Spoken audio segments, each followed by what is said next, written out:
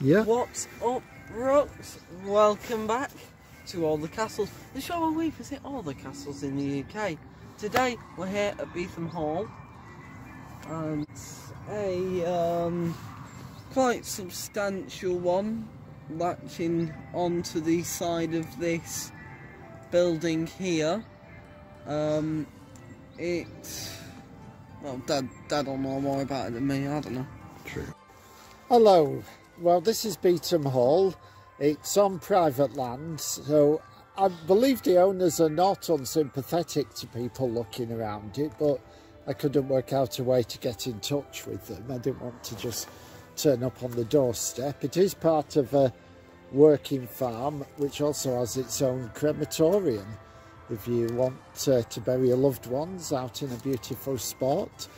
The medieval part, this tower that you can see, is dates from the late 14th century, and it is in pretty good nick apparently. And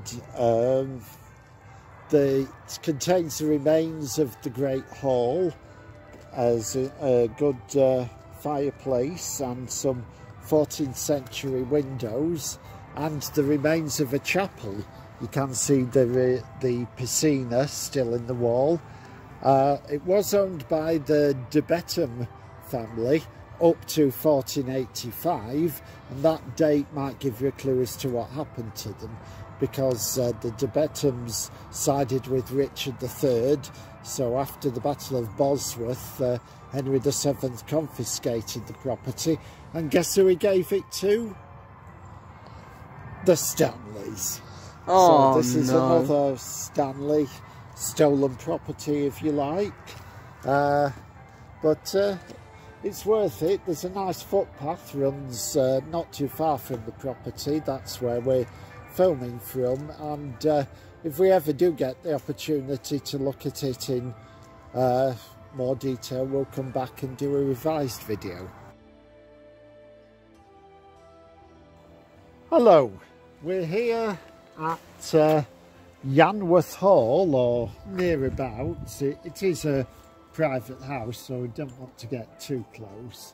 Down a cul-de-sac access lane, but it doesn't appear to be too much stopping us here. This was built in 1322 by John de Sutton, and the Peel Tower, the lowest part, is the oldest part.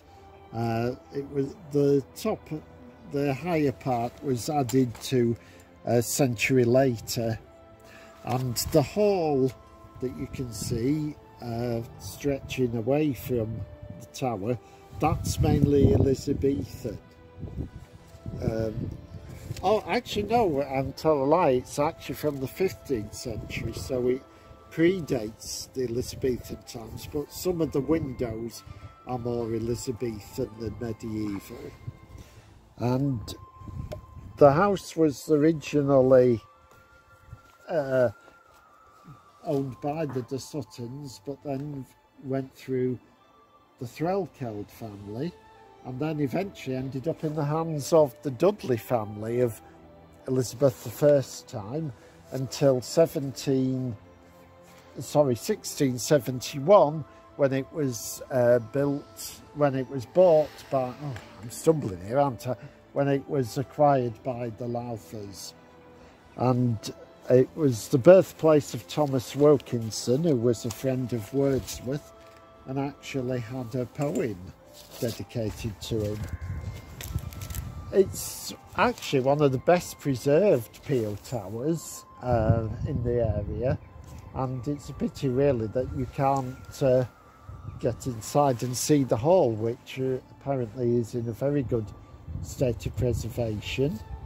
Despite that, it does need some work, and at the time of filming there's a rather controversial planning application, because Lowther Estates, who own the building, have said they need the income from a new housing development at Clifton in order to make restoring the hall viable.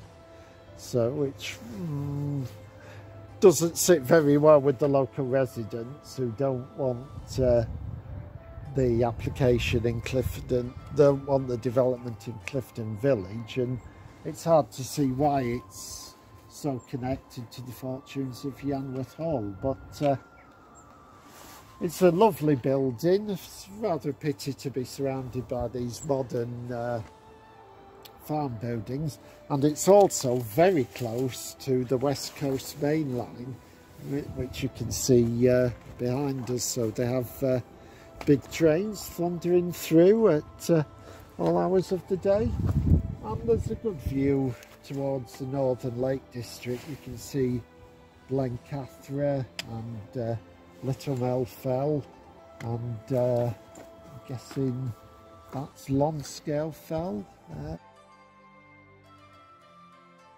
And now, viewers, you are going to see the shortest video in this series' history. Get on with it, Dad. Okay, we're here at Cliburn Farm in Cumbria, southeast of Penrith. And can you see that building with the TV aerial on the roof? That was originally built in 1387 by Robert de Cliburn, and then altered in 1567 by Richard Cliburn. Then in 1872 they took the original roof off, so it didn't look like any sort of castle anymore. It was, if you like, decrenelated, and turned into an ordinary looking house, really. And unfortunately they've since built these outbuildings in front of it, so you can't really get a good view of it anymore. But if you look on the internet, you will find some old photographs where it does look a bit more like a tower, but this is one that yeah, not much more we can say about this one. For the sake of completeness only, Cliburn Hall. What's up, Rooks? Welcome back to All the Castles, the show where we visit all the castles in the UK. Today we're here at Askham Hall in the village of Askham, located in Cumbria. It's a lovely place. It's just outside the Punch Bowl Inn, and it's a very quiet village.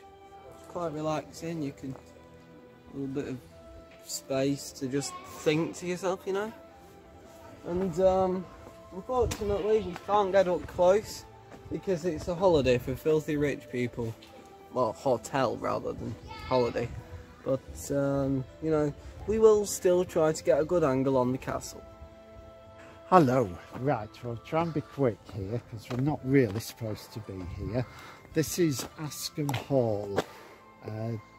This south end is the old part, which you can see is a peel tower, and it was built in either the 14th or the 15th century.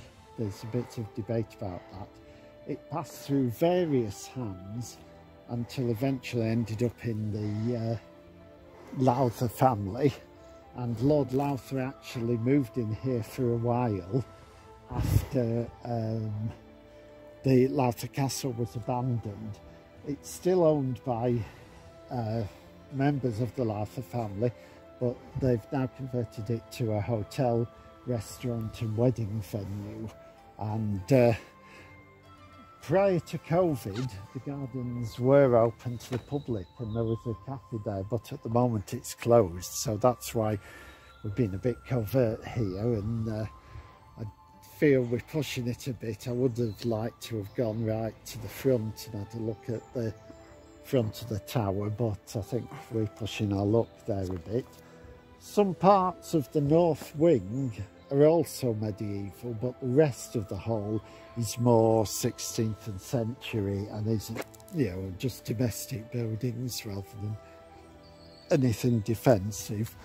At the ground floor level there is still some medieval barrel vaulting, and you can actually see there's quite a line at this gable between the darker stone at the bottom and the lighter stone, which was added later.